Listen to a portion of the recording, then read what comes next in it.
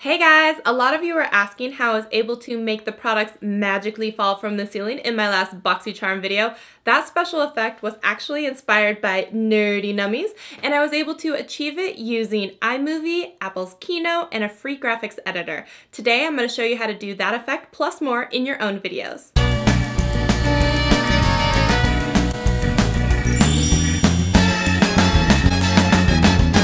We're going to be looking at 3 categories of special effects: making items appear and disappear, custom text effects, and custom transitions. To make an item appear, we first need to get a picture of something with a transparent background. Let's use Google to look for photos with a transparent background and filter it to images that we're allowed to reuse and modify. Let's get past the creepy hands and ooh, I like these Oreos. I'll right-click and download this image. Now let's open Keynote to create a new presentation. Be sure to select wide at the top of the window, as this matches the aspect ratio of the video that we're going to work on. Choose one of the first 2 themes, because it don't matter if you're black or white. Just kidding. Delete the text on the slide, then drag in the photo we just downloaded. This is a really big image, so I'm going to resize it and place it where I want it to appear in the video. With that in place, click on the background, change the color to a medium blue or green color. Either color is going to work, but if your item already has blue or green in it, you want to choose the opposite color. Click on the cookies, then click on the Animate button. This will show us 3 categories of animations: build-in, which are different ways for an item to appear; action, which are ways for an item to move after it appears; and build-out, which are ways for an item to disappear. Build-in is already selected, so clicking Add an Effect gives us a long list of appearance animations. We can preview each one, like pop, swoosh, anvil, confetti. Ooh, but let's apply sparkle. Each animation has properties you can tweak. For sparkle, let's change the direction from left to right to left. And let's shorten the duration from 2 seconds to 1 second. We can then preview the results.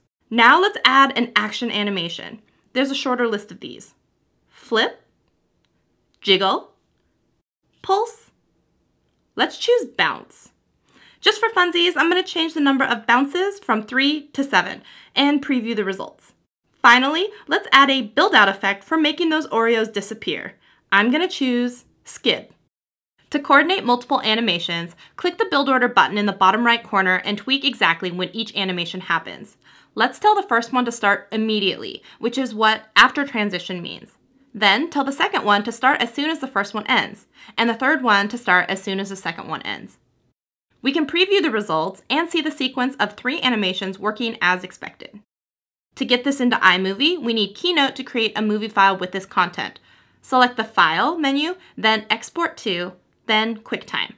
On the thing that pops up, be sure to change the format from 720p to 1080p so the animation has the highest quality possible. After clicking Next, choose a name for the movie file that Keynote is about to produce, and then watch it do its thing. We're going to add this new movie file into an iMovie project that contains me talking behind an empty table.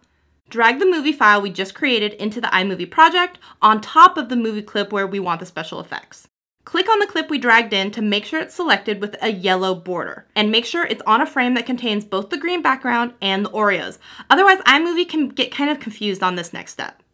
We want iMovie to erase all the green. We can do this by clicking the first button at the top and then selecting Green-Blue Screen. Bam! All the green is erased. Adjust the softness to be as high as possible without the Oreos becoming see-through, and that's it. Now we can play the video. Making items appear and disappear.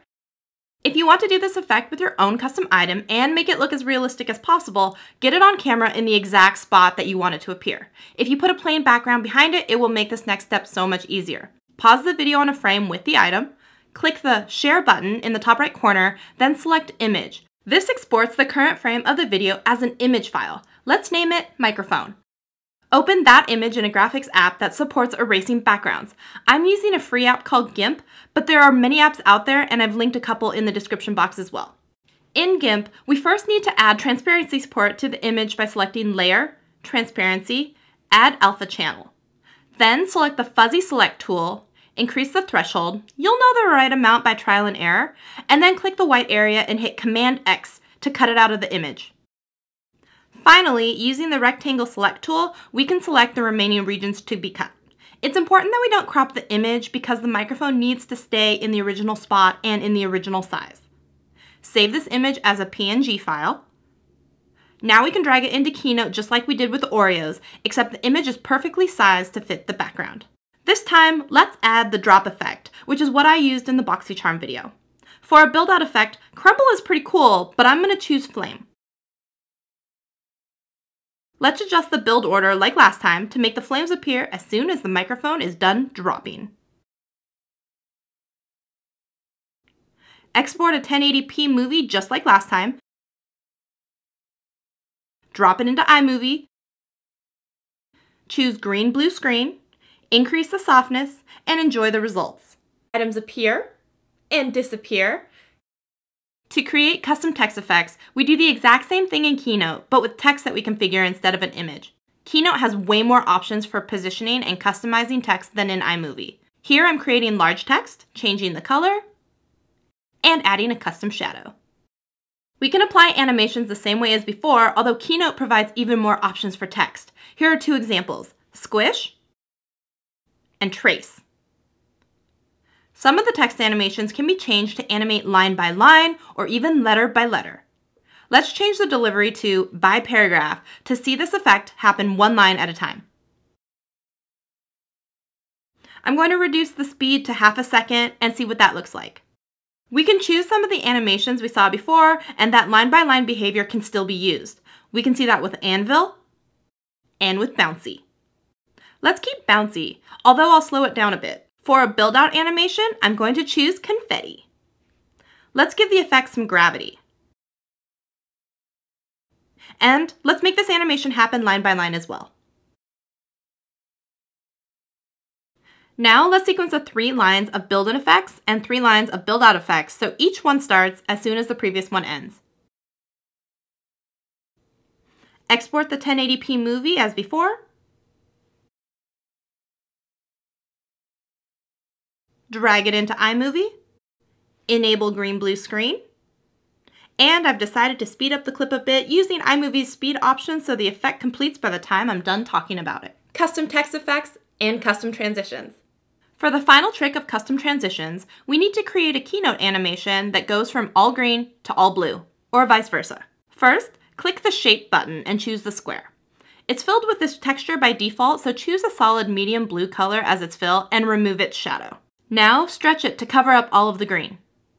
Choose a build-out animation to customize how it will disappear. I've chosen crumble. This is the only animation we need. I'm still clicking on build order though to make the transition start instantly. Export the 1080p movie. Drag it into an iMovie project that has the clip you want to appear at the beginning of the transition.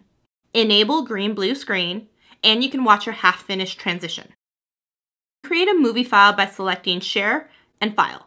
Although the final video I'll create for YouTube will use the high quality setting, I like to use the best setting for intermediate clips used by my project. I also choose better quality compression, which doesn't take that much longer than the other choice.